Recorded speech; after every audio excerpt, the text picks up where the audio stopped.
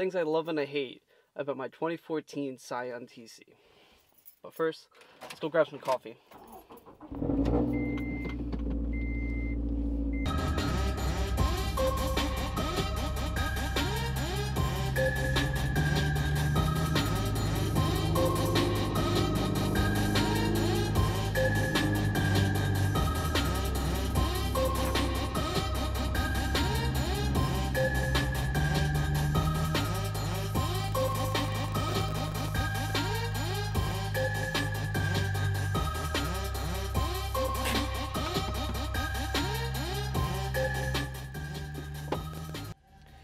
If you guys couldn't already tell, one of the nicest things about the 2014 Scion TC, and I want to say, I can't speak for all generations, but I believe the second gen, at least the second gen, has 3 speakers on the door, on each door, and there's one in the rear. The sound in this car, it's just the music quality. It's nice, it's crisp. You can put the zones, and the only thing I'm going to improve on with the sound is I'm going to be putting subs in the trunk. But that is a future goal. But yeah, audio quality in here is amazing. But there's a counter to that. Coffee. So here's the thing. The sound quality is amazing, right? So what could possibly be the other side? So the sound quality is amazing. It's really good. But you play music at a certain level, the bass hits, and you know, like I messed with the bass, turned it down a little bit. Most common problem with these is the doors rattle, and specifically the switches rattle. And you could obviously fix it. I'm going to fix it, especially when I put the subs in the rear. I'm gonna need it. I feel like they put so much motivation and time into getting some type of music quality to make it that really nice quality, and they missed out on the very important step of dampening like the doors, anything that shakes, and it's just. And on top of that, you listen to music in the car, and if it's loud, it's like you're sitting inside the car with me, even with the windows rolled up. But yeah. Other than that, sound quality, I would say is an A+, but they could definitely use a little bit of work. Not sure if you guys remember all that stuff that was right here?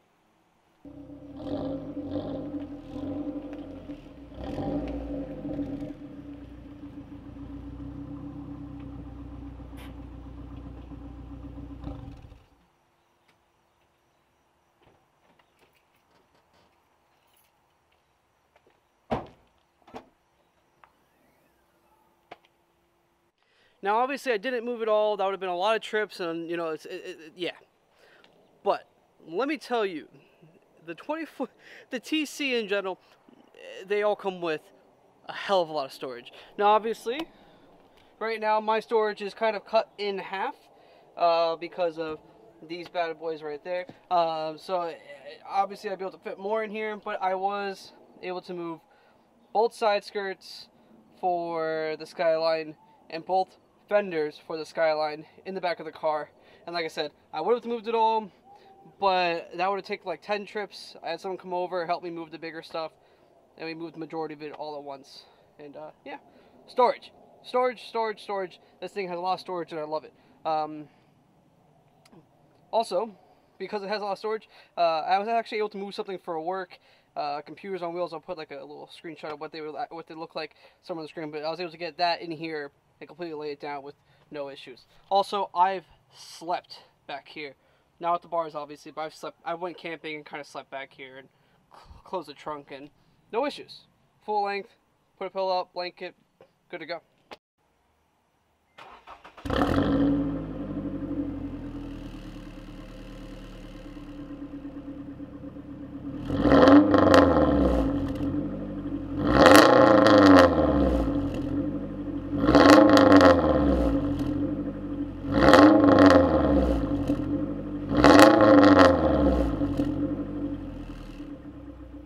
Now, obviously, this TC sounds a little bit different compared to all the other TCs, at least as far as I'm aware of and as far as I've heard. It just has its very own unique sound, and I've yet to hear another TC to sound quite like it. So what exactly is done with it? We have an S-pipe from CNT, and then we also have an agency power catback. Now the agency power catbacks that say Alex has. If I have a clip, I will put it somewhere. They changed the way they make it, and that's why this car is so unique. And you're not gonna be able to get this sound, as far as I'm aware, on another exhaust. If you have one, I'm sure a lot of people are gonna ask you how you did it, and if they can get another one made it for it. But yeah, that's the sound. Perfect. Perfect, perfect, perfect.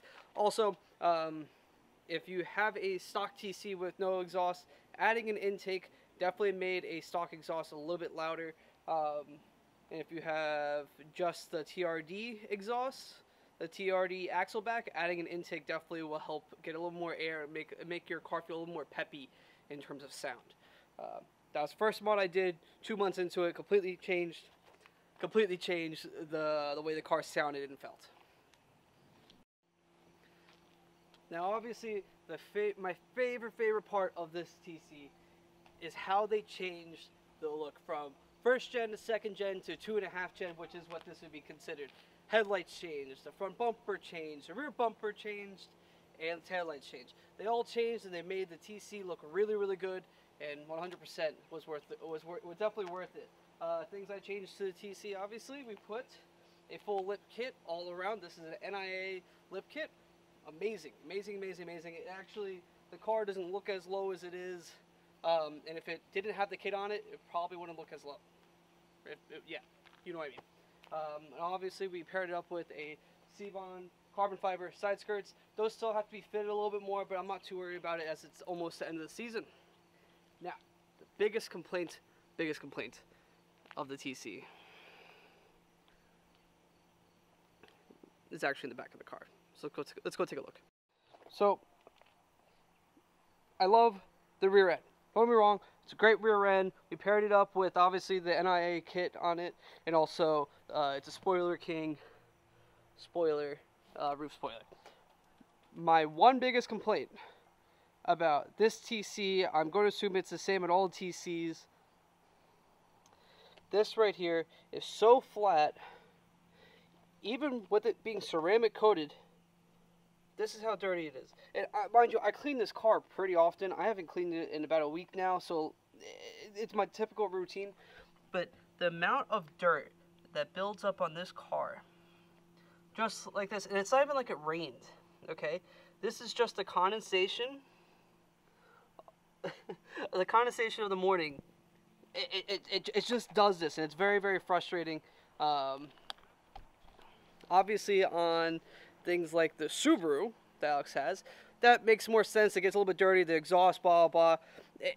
But this, that's clearly, water just sits there and it doesn't run off. So it just dries and gets dirty.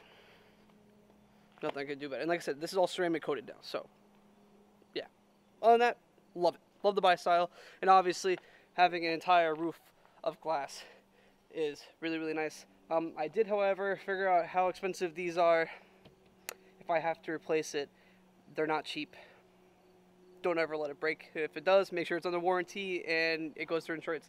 Those are not cheap, and I can only imagine how much a rear window will cost.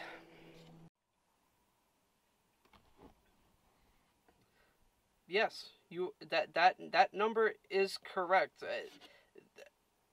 This car makes terrible gas mileage, and it's not like I'm beating the car hard. It's just terrible on gas. Alex's car, the Subaru, okay, a built Subaru, all right, he can get anywhere from 30 plus miles per gallon. A Toyota 4-cylinder, the same motor that goes into the RAV4, not sure about the new ones, but the previous generations and a couple before that, they all have the same motor, and I want to say they get better gas mileage than the TC does. So why? I don't get it.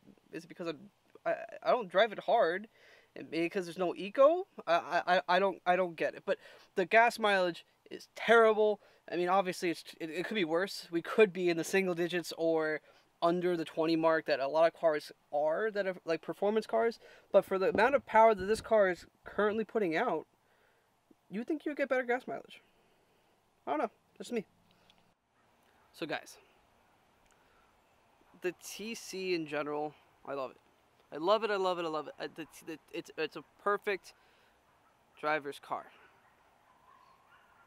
It feels cheap in certain things, like the plastic. It's all plastic, and obviously it didn't come with like a leather option. It was all cloth, and if you really wanted to, you could buy the TRD stuff, and you know, this and that. There's manual, automatic, but it felt very cheap. And the doors rattle. The doors, with the amount of audio that's in it, the door shouldn't rattle. I'm sorry, it shouldn't rattle. It's a factory option. It's not like I added more speakers or I changed the speakers out to change the way it looks and change the way it sounds. That's how it comes from factory, and it's that cheap. I don't know. It's something that, you know, they made it to be cheap and affordable for the younger crowd. It worked, but at the same time, it just feels a little bit too cheap for the same price point as other cars. Specifically like the Corolla. I mean, that's what this thing is a lot of times is comparable to, is the Corolla. And that one, I feel like in a 2014 model Corolla, you probably have more features. It probably feels less cheap. Is probably the best way to put it. Now let's talk about the TC platform. If you own a TC, I'm sure if you've come down to the point of, can I get this? Can I do this? Can I do that? Can I do this? You know, does anybody offer this? And in all honesty, the options, they're not there. They're not there. They're not there. To find an S-pipe, there's very little options. To find an exhaust, there's very little options on exhaust. Obviously, there's cheaper options. You can just, a lot of people cut off the muffler and call it a day, and you can do that, and more power to you. Do what you have to do for the TC platform. But I can't be the only one who's saying this platform's dead. There's nothing for it. If you can't get my agency power catback anymore. If you want upgraded suspension items, you can obviously do coilovers. Coilovers are cheap, and the parts are interchangeable probably with other brands. And I know my rear camber arms also fits on a Lexus, so it's like, you know, obviously stuff that's interchangeable between the cars, it's going to be a little bit easier and keep a little more parts in stock, but the platform is just not there. Or the first generation TC, it can come factory supercharged. You can't, unless I'm completely wrong, and tell me below in the comments if I'm completely wrong, you couldn't get a supercharged option from the factory. Now, I believe I saw when I first had the TC, there was probably like an optional supercharger that you can purchase on top of it. I don't remember correct 100%, but I believe there was a supercharger option if you wanted to order through TRD. That's it. There's no performance gains. If you want any type of performance, you have these sketchy plug-and-play tuners that it might work and it might not. You might blow up your motor. You might be fine for years. And there's a lot more people starting to get tunes now for them, and maybe that's something that I'll do in the future, but parts are scarce. E-block made adjustable sway bars. You can't find them on the website anymore. You can find it on eBay, you can find it on third party.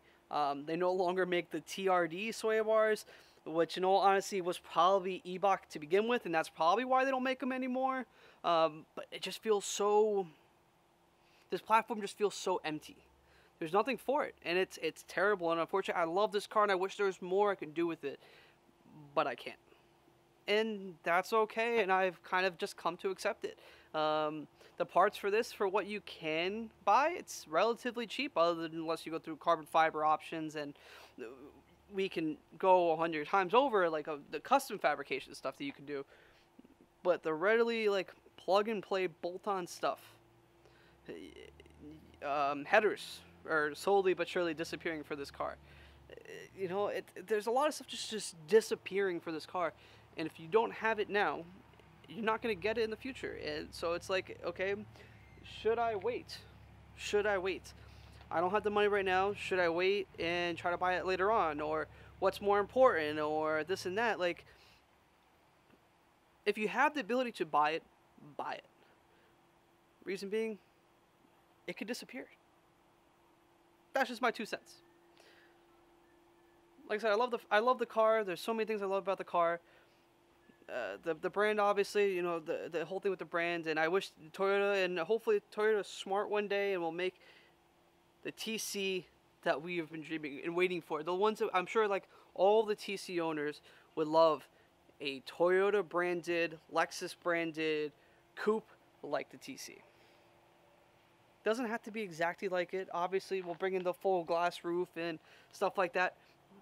Toyota, if you ever see this video, let's make another TC. If you have seen it, if you've seen this video after you make another TC, thank you. Thank you. Thank you for making another one. And hopefully that one will be here for a little bit longer than these ones. Guys, so obviously we just talked about a lot of different things. Things I like, things I don't like. The TC is not going anywhere. I don't want you guys to think that. The TC is here to stay. We're going to continue to make it personalized. We're going to continue to do stuff that I want to do with it. We're not really sure where we're going to end up next year with V2. It's definitely something that is still in process of being created and stuff like that. We're working on it, and it's gonna take a while in V2. Obviously, we're gonna come back better than ever. If you guys don't already subscribe, make sure you guys subscribe to keep in touch with that. If you guys agree, disagree, want to continue to add what we just talked about, any of the things that we just talked about today, let me know in the comments below. I'm definitely down to talk to you guys about it, and how you guys feel. If you own a TC, you guys might feel the same way, might not feel the same way. Let me know about all that stuff in the comments. Also, if you guys like this kind of video, definitely give it a thumbs up. Let us know in the comments below if you guys want us to do like things like the WRX, the TL, and potentially Alex's new toy, which you guys have yet to see. Well, maybe we'll see it very, very soon.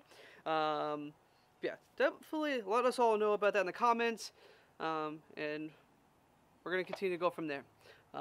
V2 coming very, very soon. Skyline stuff coming very, very, very soon. And obviously, we have Alex's new toy that we have to show you guys. But, yeah.